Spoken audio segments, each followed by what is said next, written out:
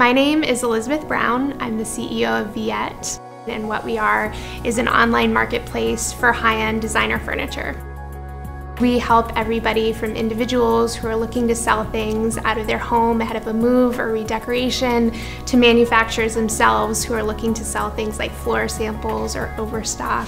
And then we then sell them to interior designers, design lovers who are searching for these great pieces at great prices.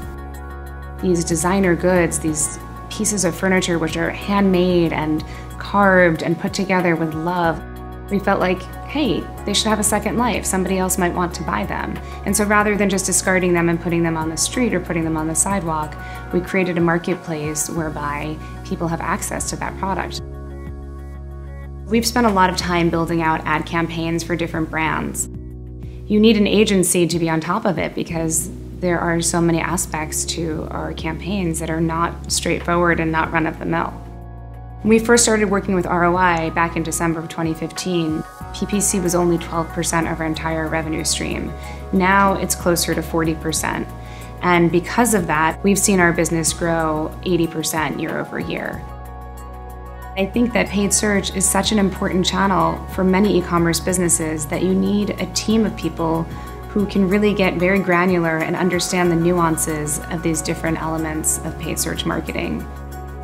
Another really important metric for us is return on ad spend, and we are really pleased that our team at ROI is constantly focusing on that and making sure that while we're spending money and we're creating top-line revenue, we're doing it in an extremely efficient way that is ultimately contributing to our bottom line and not just top line.